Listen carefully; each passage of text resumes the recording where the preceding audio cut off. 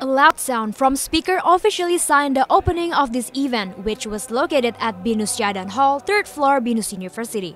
George Wijaya, as Bina Nusantara Board of Management, greeted the event with speech, then continued by Hari Surya Adam as Human Capital and Legal Director of Bina Nusantara.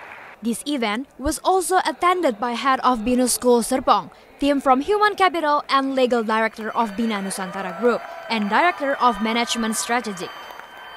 PORSEKARY brings up a topic which is respect all, fear none, that is expected to be applied by all the participants.